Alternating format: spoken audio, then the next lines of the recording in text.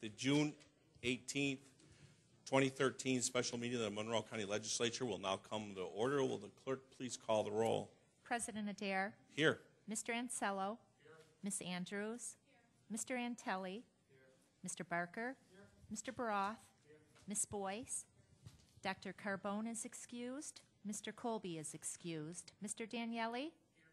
Mrs. Draw. Here. Mr. Gamble. Here. Mr. Gamina is excused. Mr. Haney is excused. Mr. Hanna. Here. Mr. Howland. Here. Ms. Kaylee. Here. Mr. John Lightfoot is excused. Mr. Willie Lightfoot. Mr. McCann. Here. Mr. Michike. Mr. Morelli. Here.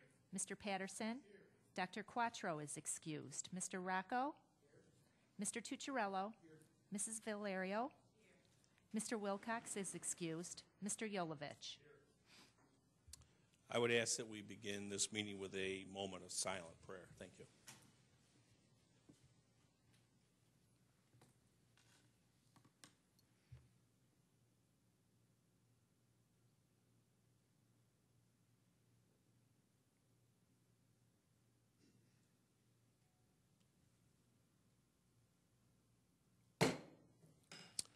Legislator Tony Michike will now lead us in the Pledge of Allegiance. Legislator Michike.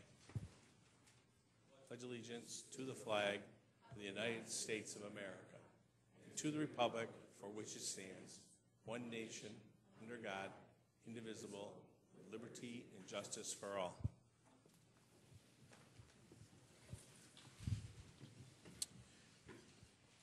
Pursuant to the authority vested in me as President of the Monroe County Legislature by Section 2C-9C1 of the County Charter and Section 545-5 of the Rules of the Legislature of the County of Monroe, I hereby direct this special meeting to be called to consider files number 13-0203 and 13-0204 deemed to be matters of urgency pursuant to Section 545-24A and -3 of the Rules of the Monroe County Legislature of the County of Monroe. There is a hearing loop in place to assist those who are hearing impaired. Anyone requiring assistance should inquire in the legislature clerk's office. We will now hold a public forum. Is there anyone registered to address the legislature tonight? There are no registered speakers this evening. This concludes our public forum. Will the clerk please read the first item on the agenda? Item number 1, referral 13-0203. Moved by Legislator Tucciarello, second by Legislator Yolovich. Is there any discussion? Legislator Andrews. Mr. President, I do have a few questions regarding this evening. As it's my understanding, it's sending a home rule message regarding an additional wireless surcharge on all cell phone bills for our county. In terms of how that would work, I have just a few questions to go through. The current landline charge, if I understand it correctly, is also the 30 cents per month. How much revenue is collected from that current landline charge? Through the President.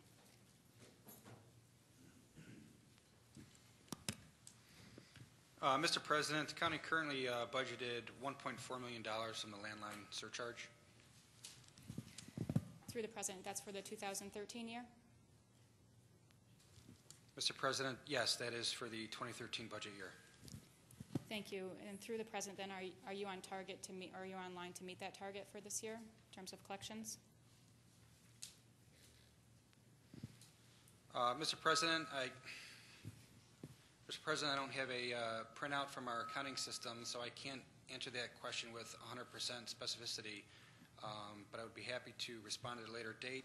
If you could allow me, I could answer generally, and what I will respond with generally is that budget estimate is in jeopardy given the regular decline in the number of landlines in use today and in the future.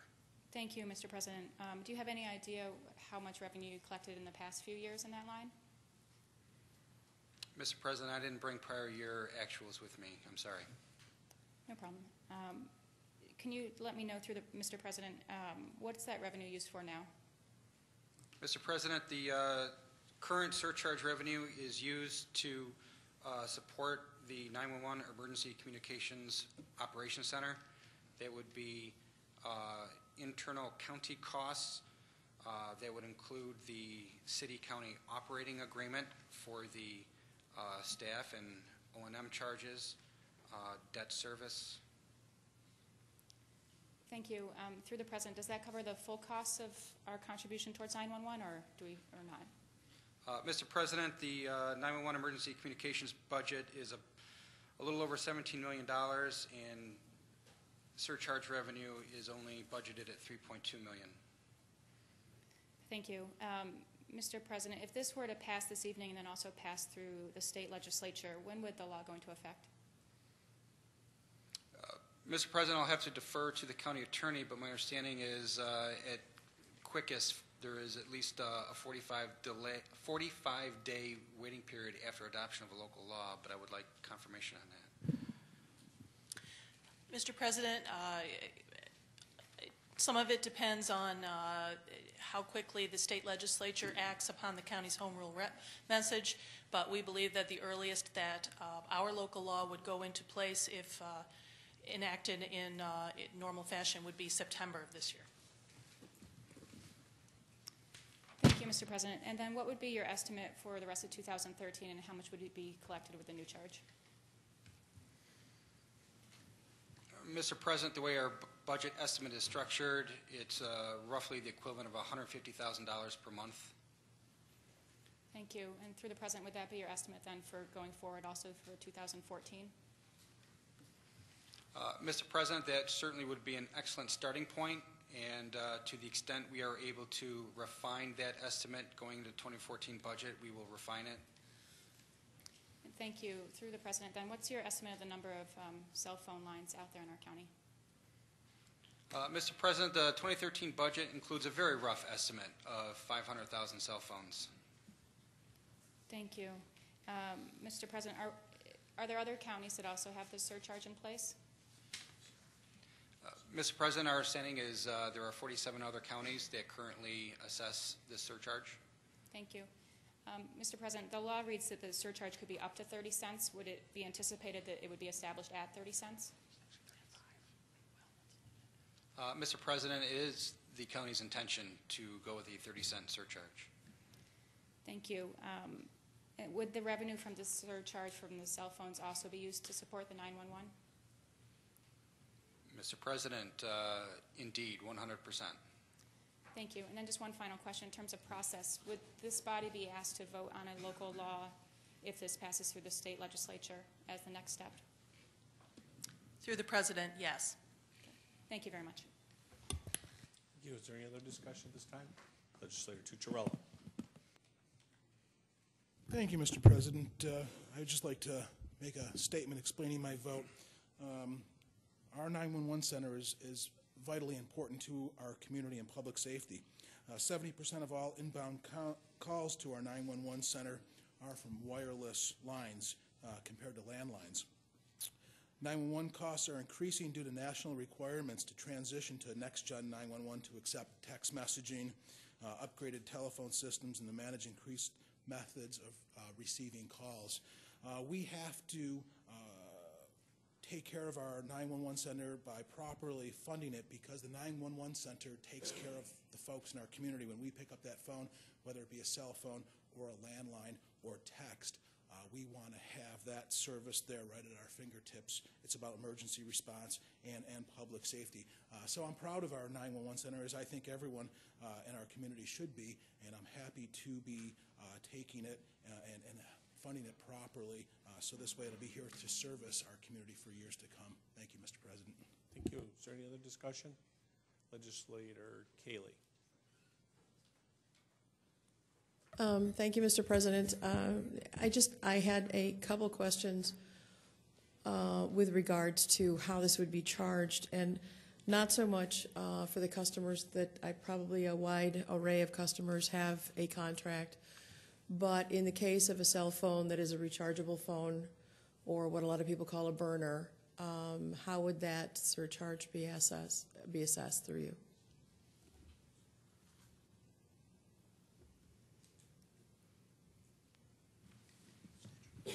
Mr. President, at the present time, state law does not allow counties to assess a surcharge on what we call preloadable or prepaid cell phones.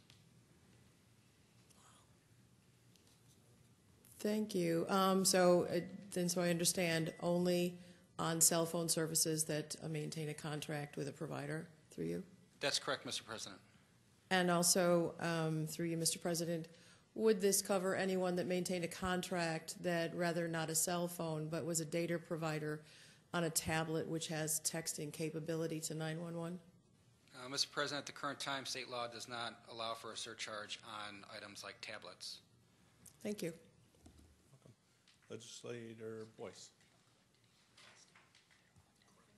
Mr. President, through the President, can you tell me where does the state surcharge, where do those funds go now? Mr. President, there's a complicated formula. The state currently assesses $1.20. 50 cents of that $1.20 goes into the state general fund. The balance of the 70 cents that remains is divided up within the statute to the state police, to the New York State Revolving Loan Fund, to bond payments for when we put the wireless technology in place back in 2004. A variety of avenues that the balance of the money goes to. And then the remaining of that money, there's a $75 million grant program where counties can compete against each other to try and get a grant to help fund your 911 center. Okay, thank you, Mr. Merlingers. Can you also, through the President, tell me how long has the county been seeking these funds through the state legislature?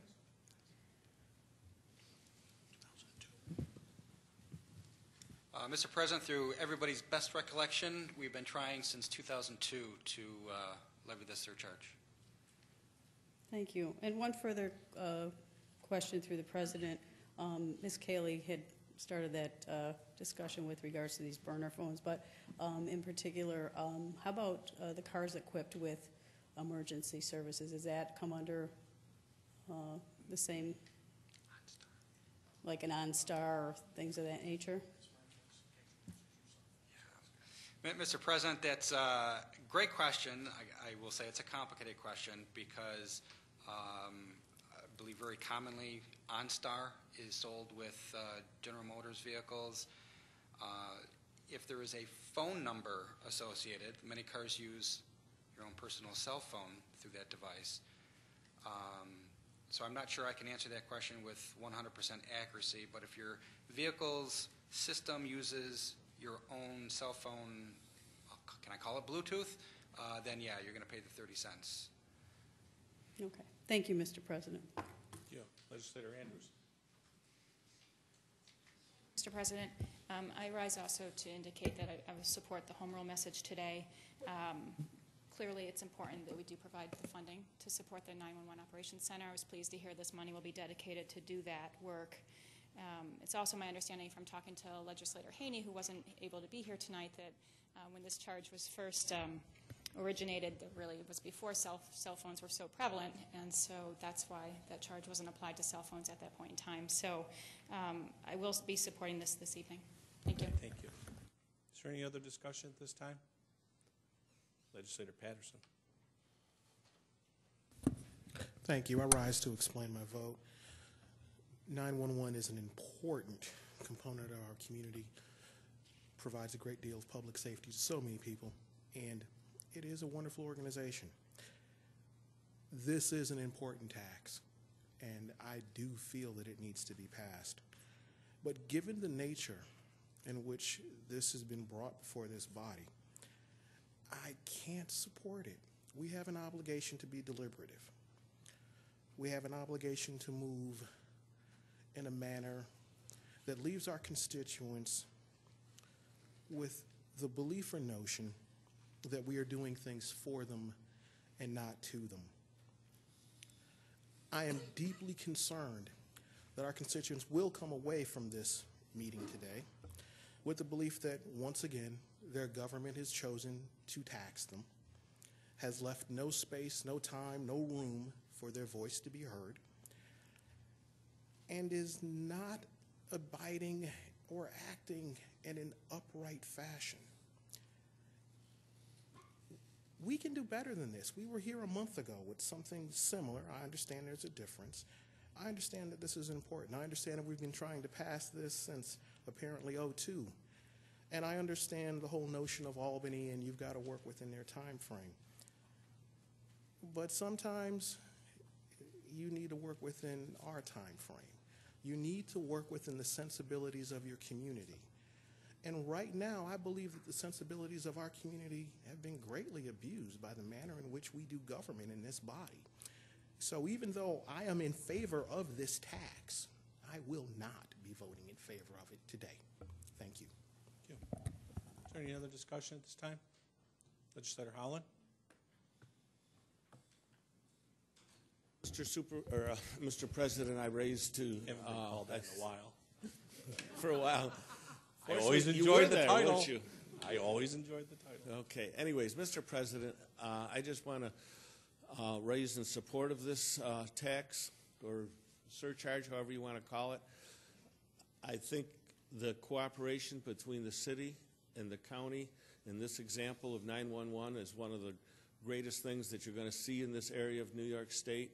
Everyone benefits from it, county residents, city residents, and to continue providing that high level of service and continue the cooperation with the city in providing that service, I think is very important, and that's why I'll vote for it.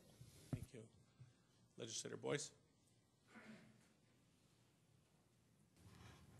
I really don't have a question. Well, yes, I do actually have a question through the president to the administration. Since this is something that we've been trying to pass since 2002, or actually have somebody sponsored in the state legislature, as much as we don't like to do these meetings on a moment's notice, sometimes these things need to happen at a moment's notice because of how this is carried through the state legislature. Can somebody on the administration tell us who sponsored the bills for us and the method by which we have to do this in this expeditious way?